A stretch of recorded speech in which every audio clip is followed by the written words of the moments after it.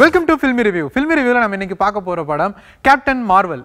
So captain Marvel இந்த படம் ரொம்ப நாள் ஒரு எக்ஸ்பெக்டேஷனுக்கு அப்புறம் ரிலீஸ் ஆயிருக்கு. ஸோ இந்த படத்துடைய ஸ்டோரி என்ன அப்படின்னு பார்த்தீங்கன்னா, படத்தில் வந்து ஹீரோயின் வந்து ஒரு கிரகத்தில் வந்து விழுந்துடுறாங்க. விழுந்து அவங்கள வந்து ஜூட் லா வந்து காப்பாற்றி அவங்களுக்கு வந்து சூப்பர் உமனுக்கான ஒரு ட்ரைனிங் எல்லாம் கொடுத்து அவங்கள ஒரு சூப்பர் ஹீரோவாக வந்து மாற்றிடுறாரு. ஸோ சூப்பர் ஹீரோவை மாற்றினதுக்கப்புறம் ஏலியன்ஸ் வந்து இந்த பிளானெட்டில் வந்து இன்வைட் பண்ணுறாங்க. ஸோ அவங்களுக்கு எதிராக வந்து நம்ம வந்து போர் பண்ணணும் அப்படின்னு சொல்லிட்டு அவங்களுக்கு எதிராக வந்து ஒரு போருக்காக எல்லாம் தயாராகி போய் அங்கே வந்து அந்த ஒரு போரில் இவங்க வந்து தவறி எர்த்தில் வந்து விழுந்துடுறாங்க. ஸோ எர்த்தில் வந்து விழுந்த உடனே தான் யார், தன்னை வந்து தன்னுடைய பாஸ்ட் வந்து துரத்திக்கிட்டே இருக்கு, அவங்க வந்து ரொம்ப டிஸ்டர்ப் பண்ணுது. ஸோ தான் யார் அப்படின்னு வந்து இவங்க தெரிஞ்சுக்கணும் அப்படின்றதுக்காக ட்ரை பண்ணி தான் யாருன்னு தெரிஞ்சு அதுலேருந்து ஒரு ட்விஸ்ட் அண்ட் டேர்ன்ஸை வச்சு இவங்களை எதுக்காக யார் மேனிப்புலேட் பண்ணுறாங்க அப்படின்றது எல்லாத்தையுமே வந்து ரொம்ப ஒரு சுவாரஸ்யமாக சொல்லியிருக்கிற ஒரு படம் தான் இந்த கேப்டன் மார்வல்.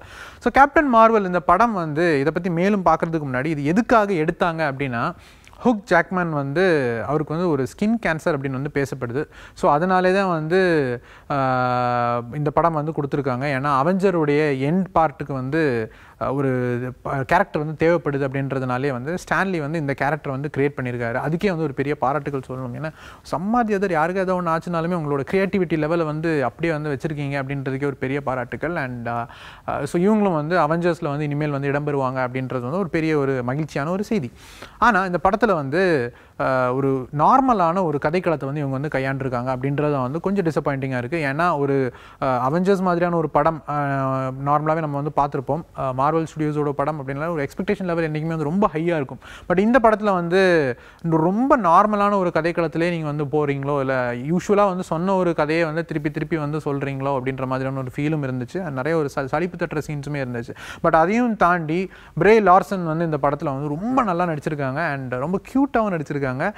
அவங்க தான் இந்த படத்துக்கு ஃபுல்லாகவே இருக்காங்க. ஸோ இது ஒரு உமன்ஸ் டே ஸ்பெஷலான ஒரு படம் கூட வந்து சொல்லலாம். அண்ட் அவங்களுடைய அந்த பவரை வந்து அவங்க எங்கெங்கே யூஸ் பண்ணுறாங்க அப்படின்றதெல்லாம் வந்து சீரியஸ்லி ஒரு பெரிய பாராட்டுகள். ஏன்னா இந்த கிளைமேக்ஸ்லாம் வந்து அவர் வந்துட்டு வா கமா நம்ம சண்டை போடலாம், வா ஒண்டி வா நீயா நானா அப்படின்னும் போது நம்ம ஊரில் ராமராஜன்லாம் வந்து எல்லாத்தையும் வா வா வா அப்படின்ட்டு போய் நிற்பாங்க இல்லையா, அந்த மாதிரியெல்லாம் இல்லாமல் அவர் வந்து என்ன வேணால் பேசு அப்படின்னு சொல்லிட்டு அப்படியே டக்குன்னு ஒரு ஜூம் அப்படின்னு ஒரு அவங்களுடைய பவரை மட்டும் போட்டு அப்படியே அவங்கள அடிச்சு விட்டுட்டு அவங்ககிட்டலாம் நான் என்னத்துக்கு என் பவரை ப்ரூவ் பண்ணணும், கிளம்பி போ உங்கள் ஊருக்கே போ அப்படின்னு சொல்லி அமுச்சு விட்ருவாங்க. ஸோ அதெல்லாம் வந்து ரொம்ப ஃபன்னியாக வந்து எடுத்திருக்காங்க. அண்ட் அந்த படத்தில் வந்து ஒரு சின்ன பூனையிலேருந்து எல்லாருமே வந்து அவ்வளோ அழகாக வந்து நடிச்சிருக்காங்க. ஏன்னா ஹாலிவுட் ஆர்டிஸ்டோட நடிப்பை வந்து ஜட்ஜ் பண்ணுற அளவுக்கு நம்ம ரிவ்யூ ஷோக்கு வந்து அனுபவம் பத்தாது. அண்ட் அவங்க எல்லாருமே வந்து தியேட்டர் ஆர்டிஸ்ட்டாக ஒரு ட்ராமா ஆர்டிஸ்ட்டாக வந்து அவங்களுடைய கேரியரை பிகின் பண்ணி தான் வந்து இவ்வளோ பெருசாக வந்து வளர்ந்துருப்பாங்க. அண்ட் படத்தில் வந்து ப்ரே லார்சன் வந்து ஆஸ்கர் அவார்டு வந்து வின் பண்ணியிருக்காங்க. ஸோ சொல்லவே வேணாம் அவங்களுடைய நடிப்பு எப்படி இருக்கும்னு. ஸோ ஸ்டான்லி வந்து சீரியஸாக is a very good creator. இந்த படத்தில் வந்து அவருக்கு வந்து ஒரு சின்ன ரோல் வந்து கொடுத்துருக்காங்க. ஸோ அவர் வர்ற இடம்லாம் வந்து சும்மா விசில் அள்ளுது. ட்ரெயினில் ஒரு சீன்லலாம் வந்து அவர் வந்து காமிச்சிருக்காங்க. அதுக்கே வந்து ஒரு பெரிய பாராட்டுகள் வந்து சொல்லணும்.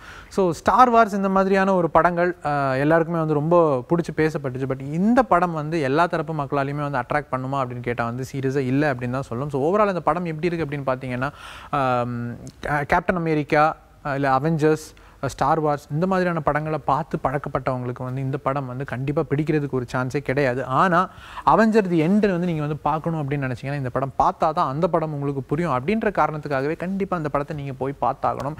அண்ட் இன்னொரு முக்கியமான விஷயம், டைட்டில் கார்டு நீங்கள் அந்த ஃபஸ்ட்லேருந்து அப்படி விறுவிறுன்னு கொண்டு போய் முடிக்கும் போது அந்த எண்டு கார்டு வரவொடனே எல்லாரும் எழுந்து நடந்து வெளில போக ஆரம்பிச்சிருவீங்க தியேட்டரில். பட் வந்து அந்த எண்டு கார்டுக்கு அப்புறம் வந்து அந்த படத்துக்கான முக்கியமான லீடு கொடுக்குறாங்க, அவெஞ்சர்ஸ்க்கான லீடு. அதையும் வந்து கண்டிப்பாக பார்க்க மிஸ் பண்ணிடாதீங்கோ. ஸோ எங்களுடைய இந்த ரிவ்யூ உங்களுக்கு பிடிச்சிருந்துச்சுன்னா கீழே லைக் பண்ணுங்கள், கருத்துக்களை கமெண்ட் பண்ணுங்கள், மறக்காமல் சப்ஸ்கிரைப் பண்ணுங்கள்.